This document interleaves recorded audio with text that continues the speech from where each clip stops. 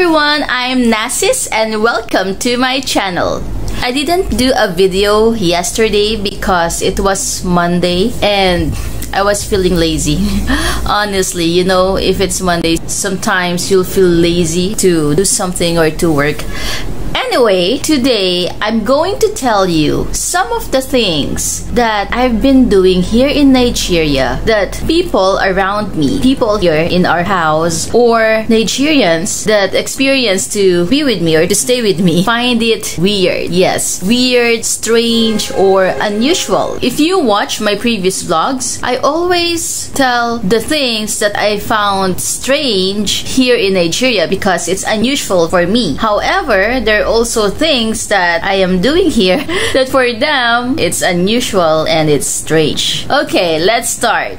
The first one, eating rice. Yes, I know that a lot of people eat rice. Even here in Nigeria, of course, there's rice here in Nigeria. If you want to eat stew, there must be a rice and you have to use rice for jollof rice and fried rice, right? But if you see a Filipino eating rice, you will find it maybe weird or let's say strange because Filipino like me can eat rice breakfast, lunch, dinner, morning snacks, afternoon snacks, or even midnight snacks. Yes, that is true. So people here in the house, they know already that I like to eat rice. But if it's their first time to be with me, like example, our helper before when she was still new, or some of the relations of my husband, they were like, how can she eat rice with egusi soup, with ora soup, with obono soup? Of course, you have to eat rice with stew. But I can eat rice with other soup as well. Even if you give me a bacha, I can eat a bacha with rice. So they find it really strange about me. That's why here in our house, if you go to our storage room, you will see 2 bags of rice or 2 sacks of rice. From what I know, 1 sack is 50 kilos. So it means in this house, we have 100 kilos of rice. It's all because of me. That's why here in this house, once I wake up in the morning, I'll go straight to the kitchen. I will check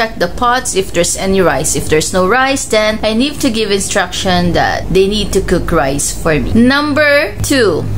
Well, the second one is washing my hair. Well, I also know that you guys are also washing your hair. But me, I wash my hair every day. Sometimes 2 to 3 times a day. It depends on how many times I shower. Well, before when I was still new here, my first time I came here, we didn't have this house yet. So that time, we were staying in my in-laws house. That is my husband's grandmother's house, maternal side. When I was there and it was my first time to be here, and that was the first time that someone from the family brought a foreigner here in Nigeria. Actually, that was the most memorable vacation I ever had here in Nigeria because that time a lot of people was with, I mean, cousins, uncles, aunties. They all came to see me. They stayed in that house because of me. So it was so fun. And that time I noticed that every time I shower, I take a bath because it's a house in the village and the bathroom is outside. There's no bathroom inside a bedroom. Like this, our house, all bedroom have bathroom and toilet. So that house, the bathroom and toilet are outside. So every time I take a bath, I take a shower, once I go out, they're all looking at me because of course I'm going to cover myself with a towel and I have another towel on top of my hair. So one time, there's one girl, the cousin of my husband, asked me, Auntie, you know here if you are an elder or you're older to someone, they will call you auntie or uncle. So she asked me, Auntie, why do you put towel on your head just like an Indian? You know Indian, some Indian wear turbans. So that's how she described the towel on top of my head. So I said, oh no, I'm just doing that because my hair was still wet. Every time I shower, they will be looking at me. They will even watch me to dry my hair, because sometimes I will go out from the room. I will go at the backyard and I will going to dry my hair, because after that I need to spread outside the towel that I use. But right now they are used to it. But those people that saw me for the first time doing that one, because sometimes here in this house, once I shower, I will go out and they will see that my hair is wet. So if there is a guest or somebody that met me for the first time and saw that my hair is wet, they usually ask me, "Oh, did you wash your hair?" So I will say yes, and I'm washing it every day. They were like, "Every day? You're washing it every day?" Yes, sometimes 2 times or 3 times a day. Well, let me clarify why it is strange for them. Because if you notice, most of the women here, even children, they have attachment, or they braid their hair like that, okay? So they braid their hair so that they can put attachment, or they can put weave-on extension, or they will going to put wig. So of course, if your hair is braided, it's not easy to wash that one. And if they will going to wash it every day, it will going to spoil immediately. So it's not easy also. If someone will going to braid your hair, it will be very, very painful. But there was a time that they braid my hair, but not really much. I didn't allow them to put attachment, or let's say I didn't allow them to do a formal hair braid to my hair. That's the only thing. So even the one that they did to me, it only lasted for a few hours, because every time I sweat, I feel itchy, and every time you scratch, of course it will go into spoil. That's why sometimes I will see my sister-in-law doing like this, like that. So I was like, "Why are you hitting yourself?" Then she told me, "No, my head is itchy, so she can't scratch because of the braid, so she needs to do like this." Yeah, to ease the itchiness.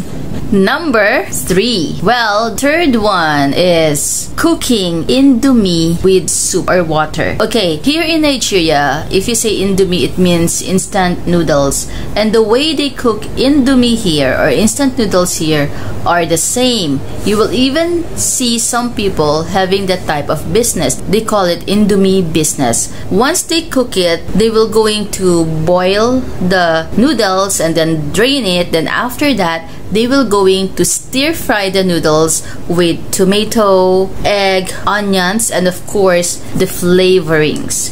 Okay, so in the Philippines, we call that one pancit canton, but we have an instant noodles that is really meant for pancit canton. So the indomie that Nigerians have, it, the way we cook it is, we cook the noodles, of course, with water, boil it with water, and then we will not going to drain the water. So while it's boiling, we will going to put the seasonings and egg if you want. Then after that, we will eat it like that. So we will going to sip the water, something like that. So usually we eat that one for breakfast, or if someone is sick, that is something that, you know, sick people ask to eat, because anyway, it's easy to prepare and it's hot and it has the soup, the water to sip, or let's say to drink. So the time that I noticed that that one is strange for them, because there was a time I was cooking indomie, and of course I boiled it. Then after boiling, I put the seasonings and I turn it. Then I put egg. And my sister-in-law was just like looking at me, staring at me, even our helper. And then she asked me, "Are you not going to remove the water?" I said, no, I don't want to remove the water. And this is another strange things for them that I did. Okay, while I was cooking the indomie, it was boiling, and of course I know that it's already cooked. So I put the flavoring and I put egg. Look, when I put the egg, I didn't wait for the egg to be really super cooked. I mean, it seems like the egg is still raw, something like that. So it's not really done. And my sister-in-law was like, "Are you going to eat that egg like that? It's not yet done." I said, "Yeah, it's okay. Don't worry. I'm not going to die eating this kind of egg." So she was like, yes now. But I told her that honestly, my husband doesn't want me to eat raw egg. The egg is not really raw because I already put it into a hot soup, but it's how I'm going to say it. It's half done, something like that. So it was strange for her. Okay, so the next one, number 4. Okay, the 4th one is using chopping board. Well, I know that there are Nigerians that are using chopping board because we bought our chopping board in ShopRite here in Enugu. So for sure it's available here, and for sure Nigerians are using it.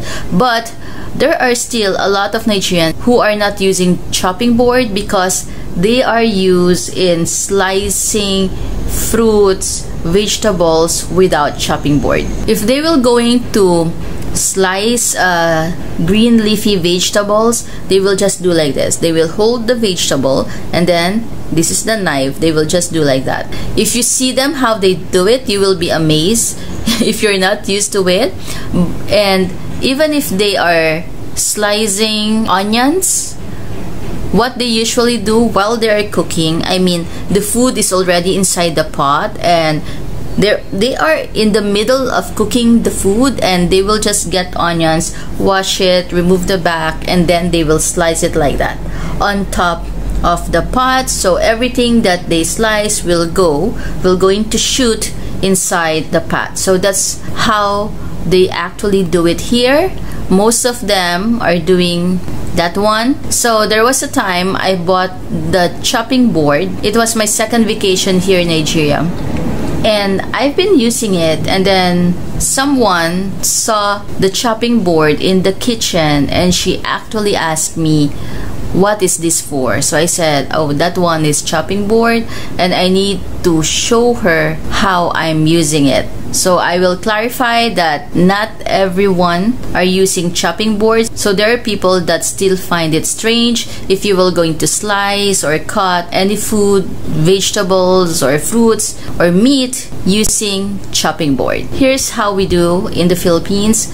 Filipinos, we have lots of Filipino cuisines, and different type of food or cuisine, we have a different type of slicing it. That's why we need a chopping board. Let's say I want to cook Filipino adobo and Filipino menudo. Those are the two types of cuisines that we have. So if I want to cut the meat for adobo, there's what we call adobo cut. And if we want to cut or slice the meat for menudo, menudo also have its own special slice. That's why if you go to the supermarket in the Philippines, you will see the meat section. They have pork menudo cut, pork adobo cut, pork machado cut. So that's how we do. We have different styles of cutting meat and vegetables. If your mother will tell you, come here, slice these carrots, you have to ask your mother what is she going to cook. If she will tell you, I want to cook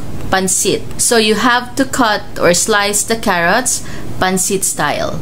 If you make mistake, if you cut the carrots anyhow, your mother will going to scold you. Number 5, and this is the last. In this house, even if you go to other maybe Nigerian houses, once they eat rice, they usually eat it with only spoon. So spoon is okay for them.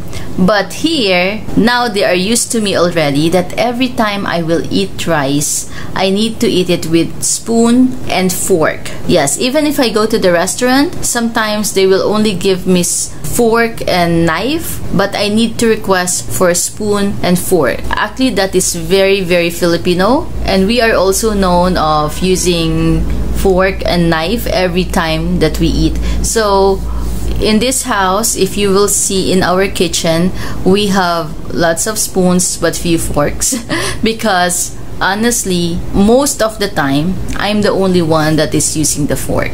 Okay? So, that's all for now, and thank you very much for staying with me.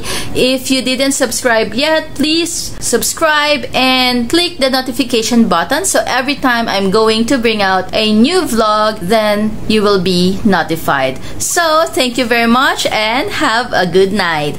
Bye!